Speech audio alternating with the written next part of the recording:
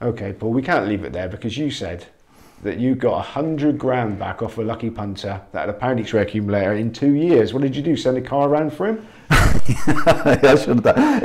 It might have been 3 years, okay, but I mean, this is like when it was it 90. I can't remember when he wrote 96, wasn't it? Yeah, okay.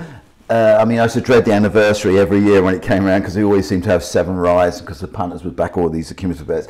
But there was a couple of interesting anecdotes about this Dettori. So this guy Richard had this singles and doubles and things. Anyway, the main damage was the accumulator at the morning prices.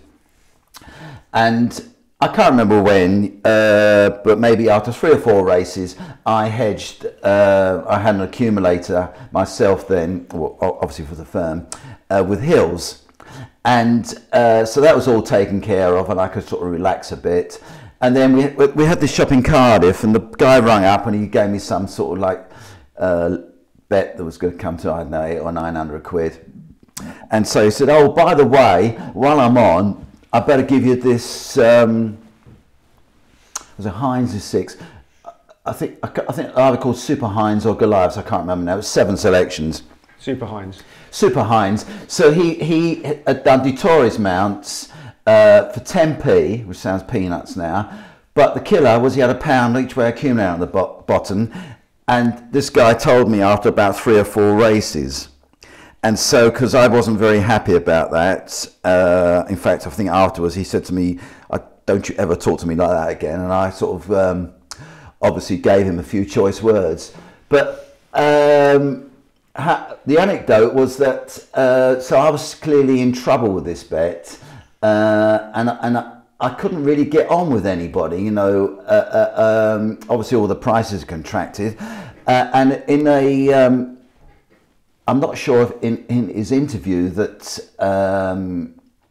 you did recently with Stephen Little, if I had any bets that were going to come to a few quid, I used to ring him up when he was at a course and have a bet with him, you know, a singles. Anyway, I had a £10,000 double, Dettori's last 2 mounts.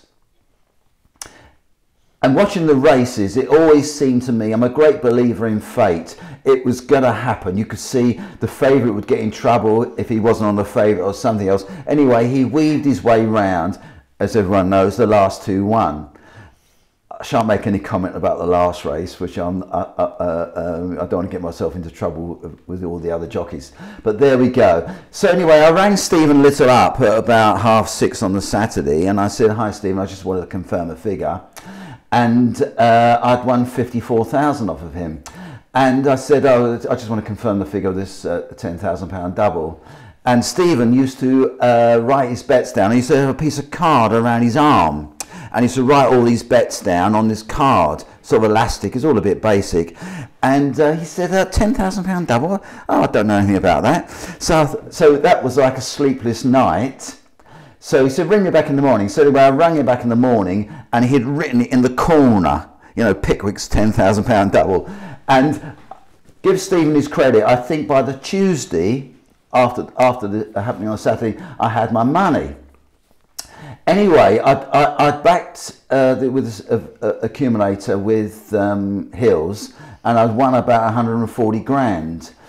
And I needed, obviously, the money to pay the customers. And so it was probably about 130,000 because we lost a bit on the bets. So I rang Hills, and Hills used to settle their accounts alphabetically, one half of the alphabet one week, the other half the following week. And so Pickwick, when I rang up, we were in the 2nd week. And then when I asked for sort of special dispensation to get my money so I could pay the punter, the signatories, because it was such a large amount of money, one of them was sick, they needed two checks. 2 signatures on the checks, but eventually I got my money. And all I would say finally about the Dettori thing was that at that time, I think was when scratch cards came out, it gave us a big boost, bookmakers in general, because it proved that we could pay and people could win a lot of money. And it was very good for the business, I think. Right, moving on now to the present day. You're now in a partnership with one of the oldest bookmaking firms in the country, on course, Jack Bevan and Co. Established 1897. How did that come about? Well, that came about because I got to, well, I knew his dad, I knew Ian, Paul's dad, and so we used to talk as you do at the races, you know, and we, you know, whilst I said I don't go around, I'm not one of these bookies goes around at different people's books, see when they're off and see what's happening. But I would talk to him about it, you know, have a look at his computer, he'd come and look at mine, that sort of thing. And we would have the same sort of view, you know, we'd want the favourites to be a loser, second in, pretty straight across if you like, and the rest winners. And so with the expenses of the midweek racing, we decided to go into partnership. So we've been doing that for I can't remember, time goes fast, I guess, when you're enjoying yourself, for about the last 4 or 5 years. And he has this, whilst I said earlier on, my daughters work for us a lot of the time.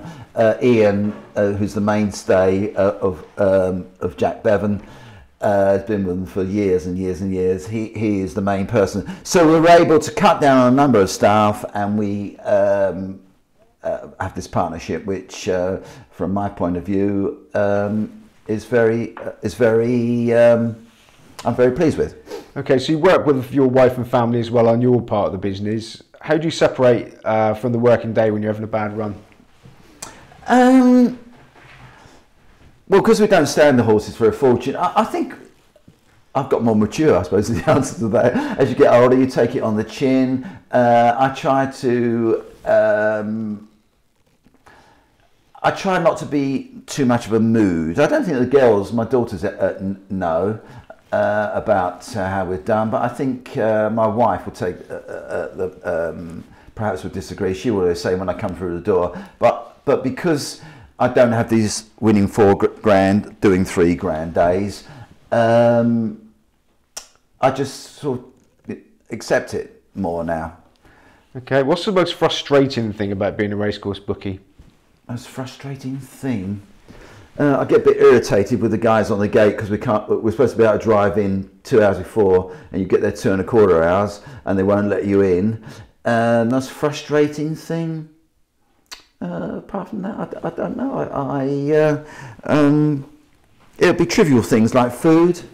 You know, the food can be disappointing. Some racecourses are very good. I mean, I don't bet at Newton Abbot anymore, but the menu there was always very good. Okay, so do you get many disputes? Occasionally. For those that don't know, if you can't resolve it yourself, you refer to the betting manager. But since the buying and selling came in, maybe about 99 or 2000, we give printed receipts now, so that has cut down on disputes immeasurably. We get lost tickets. They have to fill in a lost ticket claim form. But by and large, we don't get too many disputes. Okay, so do any of your customers still get credit? Definitely not. So they don't knock you anymore. Is that why they don't get credit? That's right. Yeah. I had enough of that when I had the betting shops and had a credit business. So what's the biggest problem that the betting ring faces at the moment, or do you think it's quite in rude health? There's a danger of us all talking it down. As I said earlier, I think the Fridays, Saturdays, Sundays is more of a family day. The festivals, the Easter Mondays, they're still good. During the week, I think, I've gone in with Paul Metcalf. We've got this partnership, which has cut down on our costs. I think that during the week it is more of a struggle. As I said earlier on, I can't really understand how so many people survive. Because the cost of the badge goes up every year, and it can be quite expensive. Okay, so what would you like to see done to help racecourse bookies? We've all signed up these contracts of tenure that we have now with the racecourse. I think perhaps what wasn't envisaged was the cost of the badge when. For example, it's a concert there, and the profile of the customer. I mean, I've got nothing against them. I don't really know anything about them. But say, for example, if Little Mix is going to be the headline act, then you're going to get a lot of young people there who are not going to be punters. I think that, and our badge fee is a multiple 6 or 7 times the entrance fee. So if the customer is paying 40 quid, which is unbelievable value. You know, if you get sort of, you know, you get pop entertainment, a group, you've got, say, a Newbury, you get 6 or 7 good class races and for like 40 quid. But the trouble is, you know, our badge will be £280, then we could pay for the staff to get in. So I think perhaps that could be addressed as to, you know, reducing the, we don't actually on those days pay. There ought to be a ceiling on what the maximum our badge can be. Okay, and what can bookies do to help themselves? Stop moaning. And moving on to into the future, what can they do to bring the betting ring up to date? I think you could continually got to innovate. So I'm not putting ourselves up as like a trailblazer, but for example, Paul's much younger than me. We now do contactless payments. I got a bit sort of fed up with customers saying to me, "Can you tell me where the nearest cash point is?" And even in your like social life, you know, away from the racecourse, you go and have a coffee. Everyone pays on their phone, so we offer contactless payments now, which seems particularly at the busier meetings very successful. Okay, so sell it to me. So technology is the future. Okay, so a lot of punters moaning online, they can't get on, they get their bets cut back. So why should punters that struggle to get on online start making their way back to the racecourse? Sell it to us. I don't think they would get knocked back at all. Okay, you can quite often back a horse. That is everyone knows that you know, on our laptops we have Betfair or BetDAC. That is sometimes. Our price is bigger than the price which is available on the exchange because we want to lay it, not for any dubious reasons, just for that. For example, I want to get the favourite in, you know, and if I have to go 9 to 4 and it's only 2 to 1 available, so be it. So I think there's tremendous value. It's very competitive and tremendous value. So the punters should come and give it a go. Okay, finally, Paul, how do you see the future of the betting ring? Are you an optimist? Well, I'm a bookmaker, so I'm always an optimist rather. Yes, I'm optimistic about the future. I'd like to see more younger people coming into the game. As I said earlier, on learning the trade. But yes, I am an optimist about the future. I think more and more of us would do things like contactless payments, which encourages young people. I think we've got to try and not be so, you know, people come up very shy and coy and don't, you know, sort of excuse me, you know, as though that they're doing us a favour having a bet. You've just got to make them feel more relaxed and be friendly and pay out with a smile. Brilliant. All good. Okay. Thank you very much. Thank you very much, Simon, for interviewing me.